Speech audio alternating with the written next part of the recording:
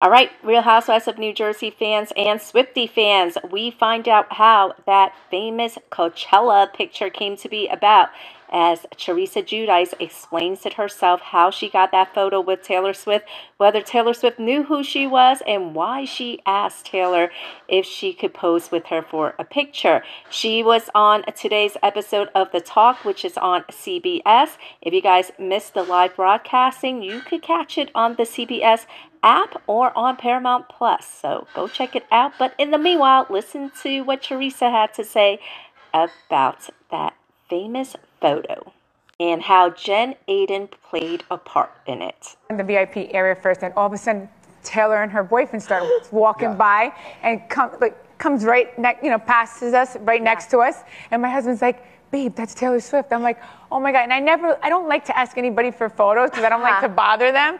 So he's like, "Babe, it's Taylor Swift." And I'm like, all right. So then I was like, oh my God, I'm going to do this for Jennifer Aydin. Jennifer Aydin loves Taylor Swift. Sure. And to have to say, Taylor Swift was so sweet. I'm such a Swiftie now. I'm such a fan. She was such a sweetheart. Yeah. She really was. I love that. I love that. I said, when I went up to her, I'm like, "Do you know who I am?" And she said, "Yeah." Of course she does.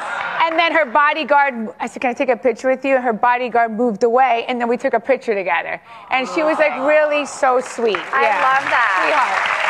And who else was around you at the time? Anybody else? Yeah, Justin Bieber. He was right next to me.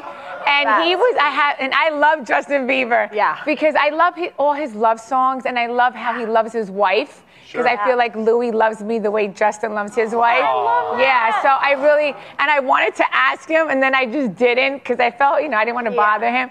But I really, Justin, he's like a sweetheart.